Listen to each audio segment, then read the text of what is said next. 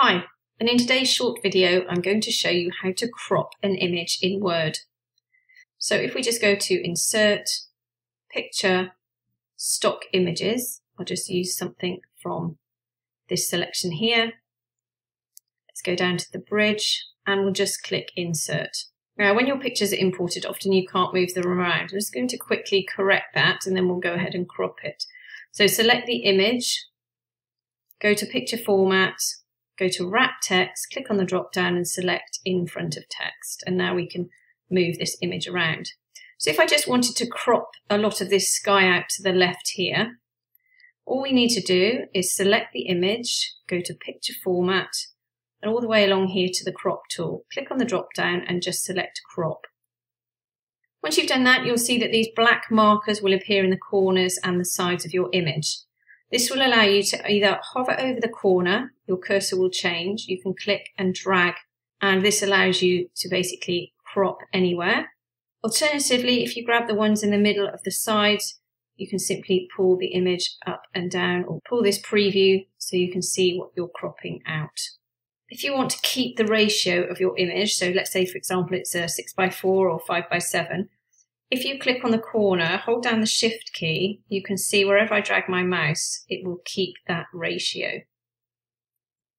So if I just go over here and select this side icon here, or this sidebar, I'm just going to click and drag it over. Now as I drag, you can actually see the dimensions of that image, the width and height dimensions. So you can crop to wherever you like. Once you've got that crop, all you need to do is hit your Enter key and you can see now your image has been cropped. Now, if you wanted a particular dimension with this shape, just select it, go to Picture Format, go along to Crop and then go to Aspect Ratio. If you go to Aspect Ratio, you can see you've got all the different dimensions here that you may need for your project. We've also got crop to shape here, and this allows you to place your image into something like a circle or triangle. So if I want to place my image into a circle, if I just click circle or oval, you can see how this has been cropped into an oval. Now the reason it's cropped into an oval is because my original image was a rectangle. If I wanted this to be a perfect circle, I would have to crop this to a 1:1 square ratio first. So if I select it, go to Picture Format, along to Crop, click on the drop down, Aspect Ratio, go down to 1:1. Then I can move this image around to crop anywhere I want to. Let's crop out the top bit there. Then just press Enter. Go back up to Picture Format, go to Crop again, click on the drop down, select Crop to Shape. I'm going to select the circle. And as you can see now, my image is a perfect circle. And you can do that with any of the shapes contained in that menu. If you then wanted to adapt this shape slightly, maybe put a border around it, all you need to do is to either double click on it and it will bring up a separate menu, which I'll show you in a second, or select it, go to Picture Format and along to Format Pane. And this is the menu you're looking for, Format Picture. If you go to this bucket icon here, and go to Line, click Solid Line. As you can see, we've just got this border line around the outside now. You can customize that line. If you go to Color, click on the drop down. Let's just move this across. You go to Color, you can select from any of these colors. Let's go to a bright orange. And then we can also adjust the width here.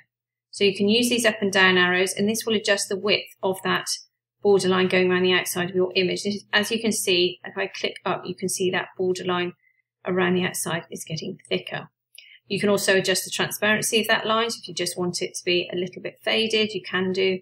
And you can also change the lines around the outside. You can have double lines, and you can also have dotted lines. So it's quite versatile, and you can really go to town on customization. You've even got the option to use a gradient as well. These gradients are really easy to use. Now you can see we have this slider across here. We have light here, darker here, and slightly lighter here. You can see the effect it gives us around the outside of this image, but I'll try and show you a bit clearer about how this works. So I'm just going to get rid of 2 of these markers. So I've selected this marker. You see you've got an orange outline. press the minus button, it will disappear. The same with this one, and just press minus. And now we're just left with two colours. If I change these colours, you'll see how this effect will show up around your image. So if I select this marker here, click on colour, and I'm going to go to orange. And then if I select this one, click on the drop down, and I'm going to select blue. Let's go to this blue here. Oh, no.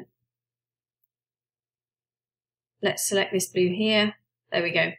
Now you can see over here, this is the way it's affected my picture outline. And if I move these sliders, and let's just make this a little bit bigger. There we go.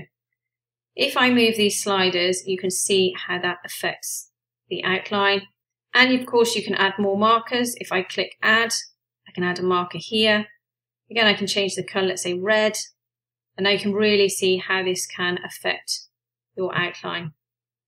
And you can go to all of these customization icons here. There's presets here, and if I click on them, it will completely change your gradient. Now you can change the way it will look. You can just scroll through these. These really will be more effective if you had an entire shape.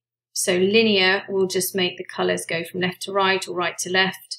Radial will make the colours go from the inside outwards, and so on and so forth. So you can really play around with all of these and adjust that outline.